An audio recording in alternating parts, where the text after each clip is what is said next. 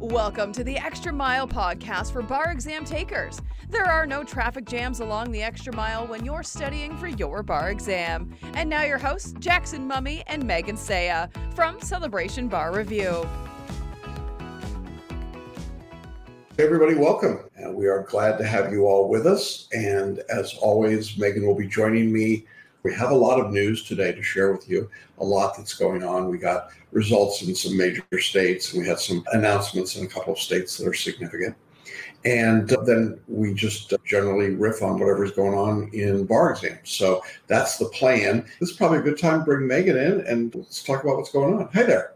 Hi, how are you? I'm doing good. One of the big stories this week, obviously, was results coming out in some major jurisdictions, including Florida. We're going to get to that in a minute, but I want to talk about what happens if you got unsuccessful results. And I want to preface all this by saying we had fantastically good results compared to the state averages.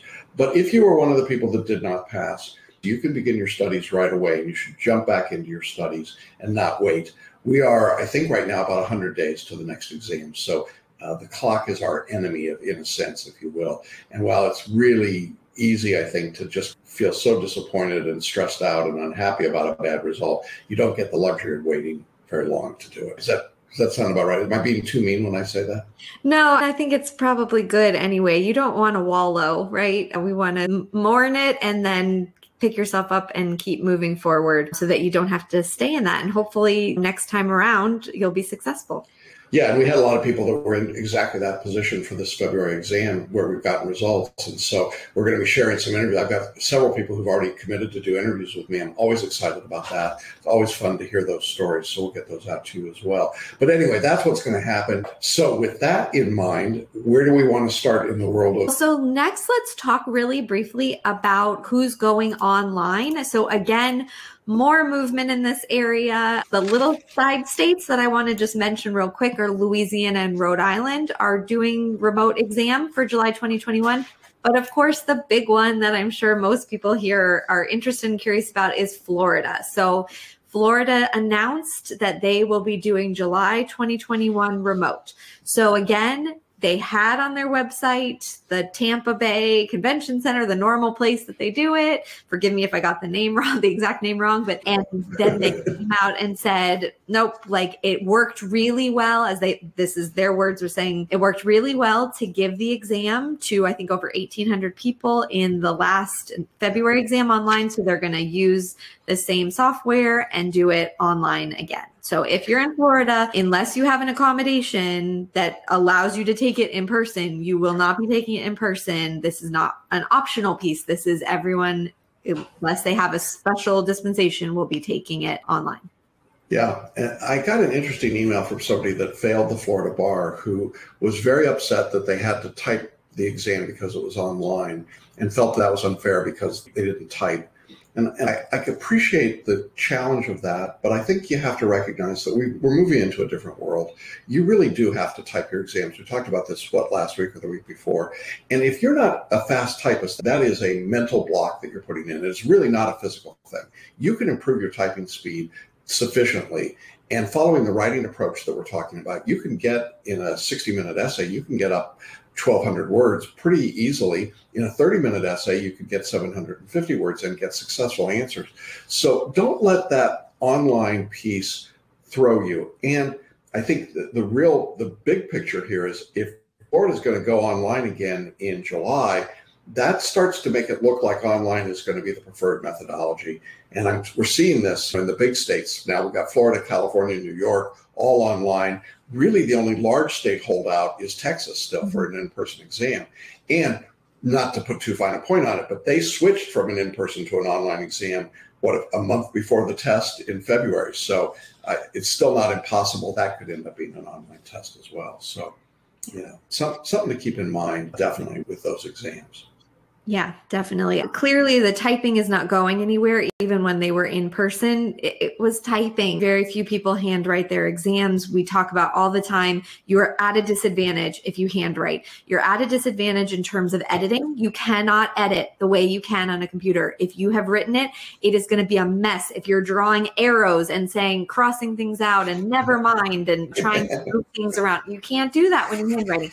you can't get as much in. I find it very hard to believe that you're incapable of typing quicker than you are handwriting in a way that's neat and legible. It's just going to be quicker. So again, practice. If you're uncomfortable with typing, the number one way to get faster is to practice. And so everything that you write in your practice should be typewritten. And as you're doing that, you will naturally get better, even with devoting 0 extra time to practicing typing. Just that practice of doing everything on your computer or laptop will help you get quicker. And the bar examiners, but ultimately it's just, you're harming yourself if you handwrite at this point, honestly. Yeah, I agree. And the bar examiners have made very clear that slow typing is not an accommodation. You can't, the same person said, I went to the bar examiner and said, do I get an accommodation because I'm a slow typist? And I guess they laughed him out of the room. It's just not going to happen. You've got to learn to type. Yeah. So, right. Yeah. You get an accommodation if there is a physical or mental component to why you are a slow typer, but no, not just. Two-finger typing doesn't, it's not an accommodation. Sorry. There you go. Oh, yep. We have another student question saying, have any jurisdictions released dates for the next available exam after 7/21? And I can answer that really quick. It's just always the last Tuesday in February and the last Tuesday in July. The weirdness was 2020, but that's because there was a global pandemic, which God willing will not happen again, at least as long as I'm in the bar exam business. So yes, it's just automatically that's when the exams are given. Yeah. And you should be studying for the July exam right now. If you think you might not be ready, it's not a problem in our course to postpone to February, but don't wait until you're 100 days before the February exam, which is what human nature tends to do. So put your foot on the pedal and start now for sure. Yeah, definitely. But yes, the next exam after this July will be the February 2022. Oh boy. We both shivered at the same time there. Yeah. All right. So now let's move into what I'm sure a lot of people want to hear about, which are results. Yeah. So Florida released their results. Jackson, you want to talk us through kind of what these pass rates look like and the statistics that were released by the examiners? Yeah, and I know that this is going to sound a little geeky, and if you're not a Florida bar taker, you may be thinking maybe it doesn't matter, but Florida has always been the canary in the coal mine. It tells us where the rest of the big jurisdictions might be falling out, and by big jurisdictions, I'm really now talking about California, New York, Texas, Georgia. Those are all tend to fall in line with what Florida is doing, or in some cases even a little worse. In Florida for February, there were 1,854 total takers. That is a decrease from the previous years, and we'll talk about those numbers in a minute. But of those 850 bar takers, only 650 were first-time takers. So we had almost 1,200 repeat bar takers. We had nearly 2-to-1 in repeat bar takers over first-time takers, and that's a significant disparity there. It does something that's very unusual. I don't know any other jurisdiction, maybe you do, Megan, that they only announce a first-time bar taker pass rate. They don't announce a repeat bar taker pass rate. We have to wait. Yeah, we have to wait 1.5 years to get it from the NCBE statistics. So here's what we know. The first-time bar taker pass rate for the February 2021 exam was 62.4%. That is not a good number. But that's the first-time takers, right? So there were 400 people that passed of the first-time takers. Then when we get the second number, which is how many candidates are admitted to take the oath, which is not a perfect one-to-one match because some people will pass and not be ready to take the oath, but there were 500 people admitted to take the oath. When we get that number, that tells us that there were perhaps as few as 100 of the repeat bar takers that actually passed the bar exam. Now let's go back. That number of repeat bar takers was 1,200 people, which means that we are looking at 7 to 10% pass rate for repeat bar takers. Now, 7 to 10% is gobsmackingly awful. It represents a disaster, and frankly, it represents an unfair gatekeeping. There is no rational reason that I can think of for people who have finished law school and have taken the bar exam to be passing at a rate of 7 to 10%. It is horrible. If you're one of the people who retook the exam and were not successful, I know it's not a lot of consolation, but you should know that number, 1 out of 10 pass, that's pretty horrible. That's the bad news. The good news is we blew that 10% number out of the water. The number of repeat bar takers in our course who passed far exceeds that. And we're still waiting to hear from people. And typically it takes a few days for all of that to come in. Some people they won't tell us until they get their mail-in results, but we're already well above that. So that part is good news. There were, and I wanted you to talk about this, Megan, there were some people that came within a point or two of passing. And I thought it might be important to just talk about the mindset and the mental approach when you've come that close to passing and you don't quite make it. Yeah. I think what's really important to do, and not to be too like Pollyanna-ish, but is to look and be proud of what you did. That if you came within, and I know it's so heartbreaking, we have a few students who came within 1 or 2 points of passing Florida, and it's so heartbreaking. But the thing to look at is to say, that is doable. I can do that. Like, you can gain a point or two on the exam. Really, that is the good news of that, is that you've shown to yourself that you are capable of passing it, because that's really that's like a couple of luck, right? Did you get a couple more questions right on the multiple choice? Did you write like a couple more sentences that really just hammered home your analysis in that essay, and suddenly you've passed? And so I know that it's really hard and it's really discouraging. And in some ways it can feel like, would it be better if it had just been a blowout? Not even. But I really think that you should feel proud of what you accomplished if you came that far. Clearly, this pass rate for repeat takers, we don't know it exactly, but it's going to be atrocious because of the numbers that they have given us. We can extrapolate that much. And so if you came that close, you've got to know that it's not, you didn't do anything wrong. It's not that you didn't put in enough work. Now, maybe you know yourself and I really didn't give it my all. But for most of you, we've seen you and we've walked with you through this process. It's not that there's something extra you should have done or some other way you should have if you just put in an extra hour that week or whatever it is. So be proud of what you've done and recognize that it's not a reflection of who you are as a person or your capabilities or your intelligence or your writing ability. And now figure out, what can I do to get myself over the finish line?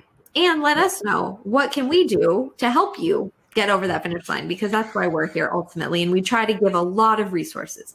If it was a mindset problem, right? If it was that you felt a little bit unsure and you second guessed yourself, Jackson talks about all the time, all these amazing resources and workshops that are for you to get in the right state of mind when you're studying, but then also to get yourself in that state of mind while you're actually taking the test. If it was your essays and you just need a little bump, come work with me on the personal writing workshop. Make sure you're doing the group coaching. Maybe you need a little kick in the pants, and Brianna would be like a great coach for you. Maybe you need some encouragement, and Bobka's going to be the right person for you. Maybe you need some of that more focus and getting yourself in the right mental state. June would be a great person for you to go to. So we're trying to give you as many resources as we can on our side to help you as you diagnose, what do I need to just get this done with, to be able to cross this off my list and say I've passed and this, I don't have to study for this test anymore. So let us know what we can do to help you. Yeah, and we've gotten some amazing letters and emails from people the past week with results, not just in Florida, but in some of the UBE jurisdictions. And one in particular is a student who has been taking the bar exam for 17 years off and on, and talked about all of the resources that we provided and the changes that had to happen for the student to do it. And then they went in after all of those tries, and they not only passed, they blew the numbers away. And I'm hopeful that we'll get that student into an interview to talk about it. But I think we see that over and over again, Megan, that the people who have come close and not made it then find that extra piece and they make it happen. And I know many of you have been following on our Facebook page some folks that announced that they had passed, in Florida in particular, who had come so close so many times. In fact, one student was actually told they had passed the bar in Florida, only to be told a week later, whoops, we made a mistake, and had to go back and take the exam again. It's that kind of craziness. So the people that are really determined and take advantage of the resources can do it. The test is passable in spite of these numbers, which I think are abysmal and ridiculous, but there you go. I wanted to add one other point about the numbers in Florida. The only statistics that we have, the latest statistics we have on repeat bar takers, comes from the National Conference of Bar Examiners from 2019. That's the official statistics. And in 2019, in February, the repeat taker bar rate in Florida was 34%. So we're looking at a drop from 34 to maybe 10%. That is incredible and staggering. And it tells you why the Florida examiners don't want to announce that number. They're hoping that 18 months from now, when the number comes out, everybody will just forget about it and move on. But they're playing games in Florida, and it's not a good situation.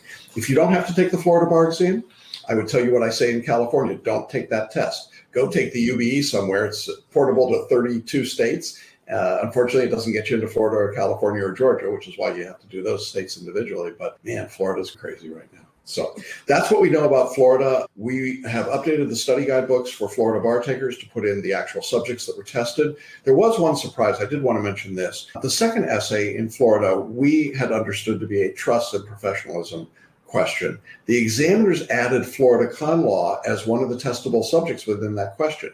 So we're going to parse that out and try and figure out what the Florida con law problem was that was in the essay. So I thought that was very interesting. Everything else was as we had identified it for you in both essays and multiple choice. So there you go. That's the news out of Florida. Strange as it is, always. Gotta love those Florida bar examiners. All right. Jackson, can you talk next about the pass rates in the UBE jurisdictions generally? Now, obviously, we haven't heard from all of them or even close to all of them, but there are a good number that have been trickling in every day, it seems. So what are we seeing? Any patterns or anything we can glean from these pass rates? Yeah, it's really interesting. The National Conference has you can go to the ncbex.org site, and we'll link it up in the replays, but it's in their statistics, I think statistics and research about bar exam results. And what we're seeing as results are coming in, the only real big jurisdictions besides Florida right now is Illinois, and their pass rate was 42%. So even worse than Florida's. And we're like, oh my God, that's horrible. And then we see some states like Oklahoma with 74% pass rate and Wyoming with 86% pass rate. And we're like, what the heck is that? How are we getting these widely divergent numbers? And I think the answer lies in the number of people taking the exam. What we are seeing in the states that have released results is that most of them had relatively few bar takers. We're going to talk about this on the national level in just a minute. But we are seeing states that had 30 people pass the bar exam or 15 people pass the bar exam. And when you've got small numbers in jurisdictions, depending on who's sitting in that group of 25 or 30 people, your numbers can just go haywire. So that's the bad news, I think, is that you can't really extrapolate from these small jurisdictions at all. I don't know how many people took the Nebraska bar exam, but I'm guessing it was fewer than 100. And I would say in most of these states, that's probably true. The one state that's an outlier to that is Illinois, and their bar rate, pass rate is not good. So it conforms to what we're seeing in Florida. So this is not to make those of you that took California, Texas, New York, Georgia uneasy. But the objective reality right now is the numbers don't look good in February. And so I know that you're going to read about some of these states with very high pass rates, but just remember, it means that 7 out of 10 people passed a bar exam because only 10 took it. It hardly tells you anything. So don't get too worked up on those specific numbers. We'll keep you informed as we see bigger numbers and bigger trends. And what do you think? Will we see New York by the end of April? You want to make a prediction? You want to go on a limb tonight? I do not want to make a prediction, not at all. I just watch and wait. And then when I find out that they've been released, then I say, okay, great, they're here. Okay. All right. I just report, just the facts. Yeah, just the facts. I do have spidey sense, and my spidey sense says before the end of April, we will have New York results. So let's see what happens there. I don't think this coming week. I think the last week in April is a possibility. And that's when Georgia results will be released every month as well. So yeah, we're getting close. And then California, we take our sweet time. Yeah, we'll get to you when we're ready. Be grateful that we let you take the exam. That's New York. I'm sorry, New York. Yeah, that's New York. So there you go. All right. Okay. Yes. What else? All right. So last sort of general topic that I wanted to talk about with this is, can you walk us through the numbers with this MBE mean scores analysis. So they just released the statistics on the MBE, which of course they can run pretty quickly because this includes the all takers. So even if your state has not released, they obviously knew your MBE score immediately. And so they've run the stats. And anything interesting that we can learn from that? Yeah, I think a lot. And again, I'm geeking out, but now everybody should be interested in these numbers. The national mean multi-state score, scaled score for February 2021 was 134. Now, that is an increase from the mean score in 2020. But in case anybody's forgotten, 2020 was a train wreck. Everything went wrong. Everything got screwed up. And in the fall set, the July, August, September, October tests, the MBE wasn't given in some states like Florida. It was given 100 questions, not a full MBE in most states like New York and California. So I love this. The examiners talk about what's called a reliability index. And you and I have talked about this before. You really need 200 questions to be reliable. So what the examiners said, and I am quoting here, reliability for the February 2021 exam was 0.93, slightly higher than the reliability for February 2020. But they don't tell you what the reliability was for February 2020. It was a lot less than 0.93. And we said that all along. That test was going to be an outlier. So if you take this 134 national mean and you compare it back to 2019, before the pandemic occurred, the national mean was, drum roll, 134. So we're exactly where we were before the pandemic. Now, the examiners pat themselves on the back and say, isn't this wonderful? We did all of this great stuff to get back to where we were. But it's also important to recognize that February bar exams have historically had, now going back many years, this 134 or less for a national mean. So the question that comes up, people say, that must mean the February test is harder. Is that true? No, I don't think so. I think it just goes, it's really only fluctuates a couple of points, which is interesting, but it tends to go up and then back down and up and down and up and down. Yeah, it's really an interesting body of bar takers, right? February's got repeat bar takers. They tend to score lower than first time takers. So it's not that the test is any harder. We could put 10 multi-state bar exams in front of you and say, tell us which ones are February and which ones are July. You couldn't do it. There's obviously no way to do that. So we have to look at the statistics and see what goes on. So that's one set of statistics. The other interesting number to me is the number of bar takers. In February 2021, we now have a total number. We've been anxiously waiting for this. That total number was 16,759 bar takers. Now, that doesn't include attorney exam applicants or Florida only, but we're talking about relatively small numbers there. But if we put that in comparison, in 2017 in February, there were over 22,000 bar takers. So what's happened is that we've lost 6,000 bar takers in a matter of 4 years. And that is clearly a result of the pandemic. We thought that February 2021 would be a lower number of bar takers generally, because it took so long to get results out of the fall 2020 season. I think this is proof of that, don't you? It's a 3,000 bar taker drop just out of the February 2020, which was already a weird number because we were just starting to roll into the pandemic then.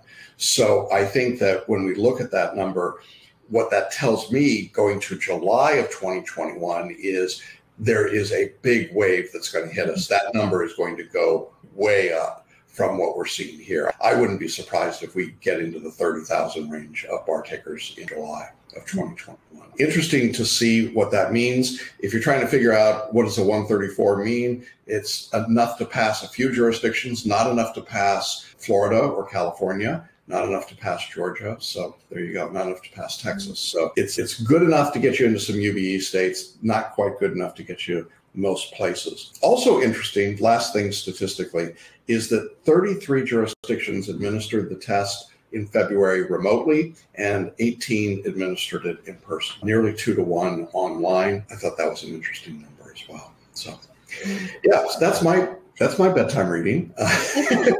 Jackson Geeks, the title of this episode is Jackson Geeks Out on Statistics. Yeah. No, I think the one takeaway too, I will give people as an encouragement is that every exam without fail, I see and hear and read people saying, these MBE questions were insane. This was so crazy. I've taken the bar several times. I've never seen questions like this. They were the weirdest set of questions. Who could ever answer these questions? And Yeah, the mean score goes like pretty, like it's 2 points up and down 2 points, which just I think tells you like, don't panic. Like the tests are they're pretty much the same. It's really the same stuff. I have read literally thousands of MBA questions, and they're really pretty much the same kind of questions. I have been for years. So don't panic. Don't listen to people like that who are telling you, oh, the questions are just off the wall and zany and nobody could ever be expected. No, like they're really pretty consistent. Don't panic. Don't listen to the people who are trying to get you worked up and yeah, it's not fair. We had it harder than it's ever been in the past. Like they're pretty much the same.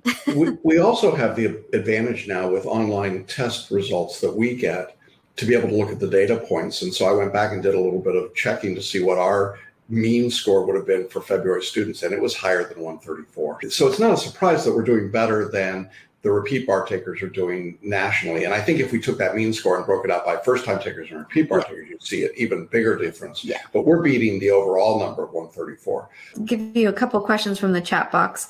First, regarding the California MBE, is 140 a good number to shoot for? Yeah, now 139 would be a passing score, or 1390, but we just cut off that last digit because California multiplies everything by 10. A 139 scale, I think, is going to be about, looks like from these numbers I'm seeing, it looks like it's going to be about a 129, 130, maybe a 131 roll. So that's the number you're looking for out of the 200 questions. And even though 175 are all the count, they bump the scale up, but that's essentially the number you're looking at. If you're getting 140, great. If you're getting higher than that, even better. But remember, California is the highest multi-state score requirement in the country. So that's the top end.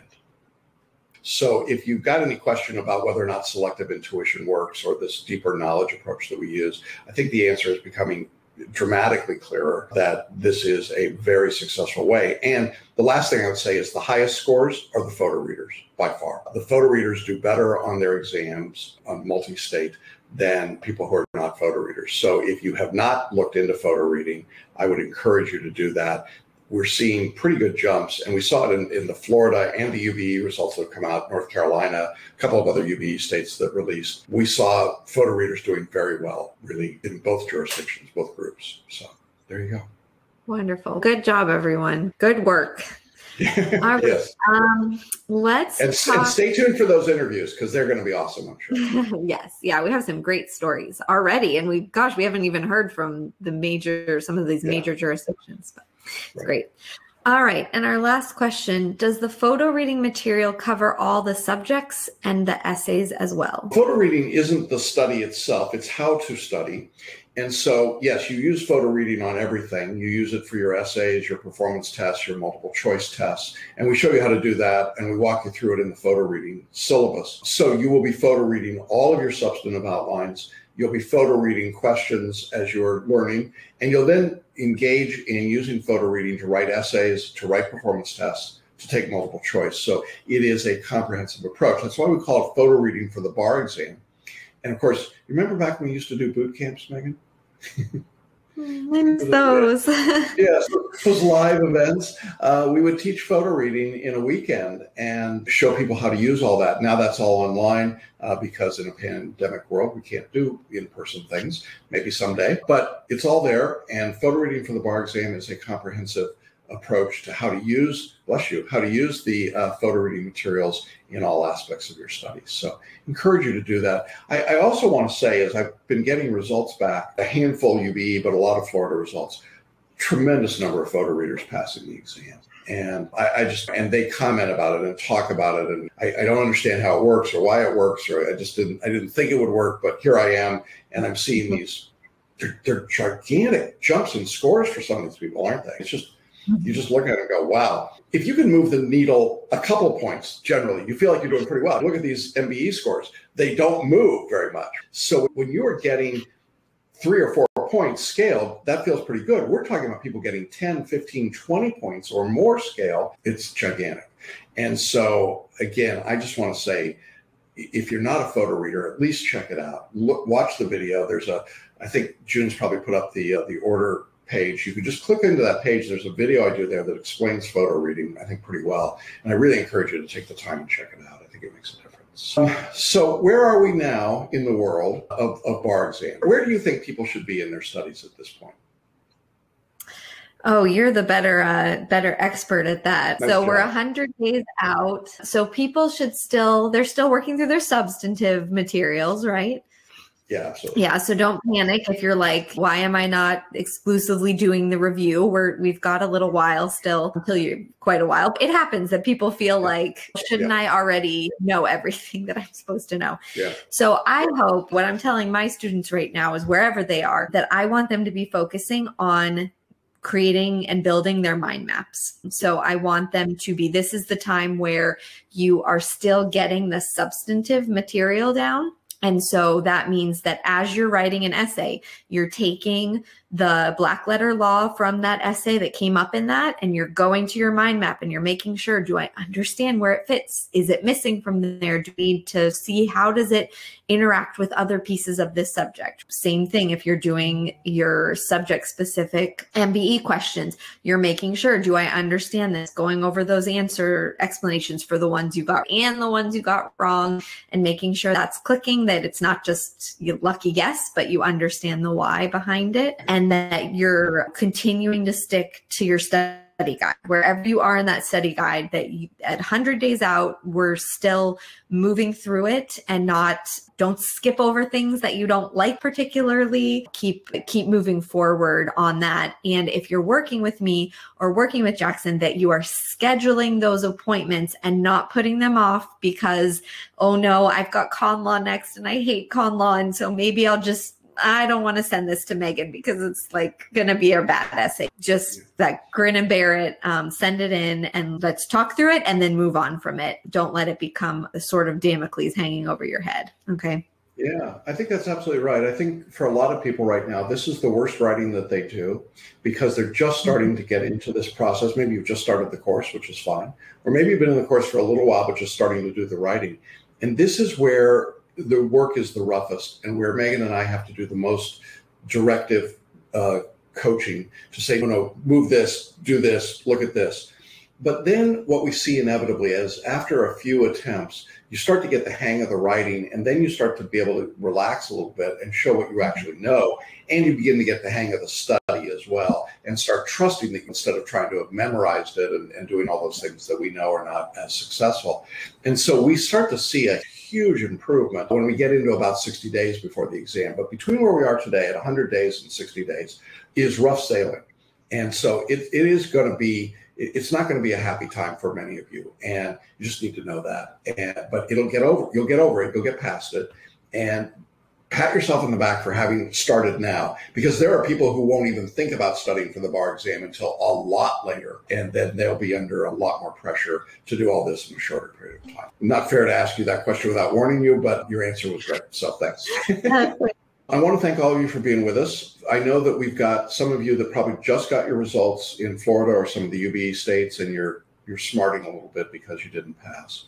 I want to just remind you that you were heroes to take this exam in February of 2021. This was unquestionably one of the most difficult test times ever because of the late date coming out of the fall, because of the pandemic uncertainty, because of the changes around format and so on. If you're feeling bad, which I think is certainly understandable, feel bad about the result, but don't feel bad about yourself.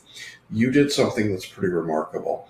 And if you didn't make it, okay, we don't have to start in the valley again to climb this mountain. You're already partway up the hill. We'll pick up from where you are, but don't foxhole right now. I think that one of the things I worry about the most, when people get these results, they get embarrassed and they don't want to tell us. But as Megan said, we're here to help you. We have a lot of resources. We have a lot of things we can do to assist you. And we just need to know where you are. And so please understand that this is a judgment-free zone. Our goal is to get you through the exam. And I can tell you that many of the people that we heard from this week were people who had, in some cases, failed by a point or two. In other cases, had failed for decades and got through the test. It can be done. And so if it didn't happen for you, the answer is we just have to analyze it and figure out what went wrong and fix that. And that sometimes is simple, sometimes it's more complicated, but we're pretty good at doing that, and we've got a lot of experience at it. So give us a shot. Let us try and help you.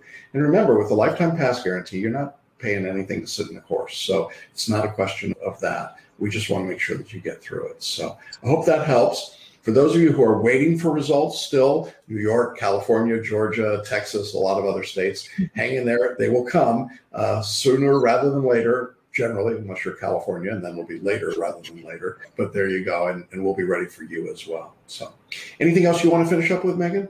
No, that's it. Keep working, keep moving forward, everybody. And really great job. I'm just really proud of the work that we're seeing from everyone and the great attitudes. And I'm just, you guys are rock stars. So keep it up. Don't get discouraged. Yeah, we really enjoy being on this process with you. So thank you guys so much. Yeah, thank you all. Thanks, Megan, for being with us. We will see you again, and we will see what's new and crazy in the world of the bar exam. So have a great study week, everybody. Bye-bye. Bye. Thanks for listening and watching the Extra Mile podcast for bar exam takers at celebrationbarreview.com.